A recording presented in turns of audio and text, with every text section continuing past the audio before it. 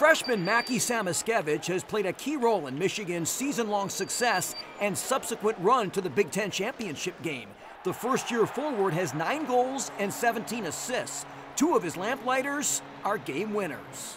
Right away is a little bit of an adjustment, and then I think towards Christmas I started to find my confidence and really find my game, and I think from there I just kind of took off. I had a good first half, but he's exploded the second half. Like, he's a different player. You can just see the confidence, the things he tries to do on the ice that maybe in the first half he didn't, or if he did, he wasn't having success. But now he's learned how to work through some things also. Mel cited Mackie's poise and patience, and nowhere was that more impactful than in February when the high-powered Wolverines were playing shorthanded in the middle of their Big Ten season. When the Olympians went away to Beijing, he was a guy, Mackie and Johnny Beecher, Dylan Duke, and a number of other players, but Mackie really stepped up and took a leading role, and really pleased to see that, and he's just continued on since they've come back. I don't think it was just me, but I do think I was able to elevate my game, and like I said, help the team win throughout that little stretch. So I was really happy with it, and definitely was happy with playing a little bit more and getting more opportunity with power play and stuff like that.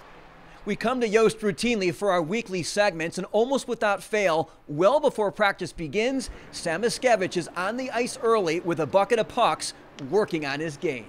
That's kind of like my happy place, I call it. So, just out there ripping pucks is just, having fun, trying different things, and, I love doing it. Mackie says he had an obsession of being the best from the time he was a little kid.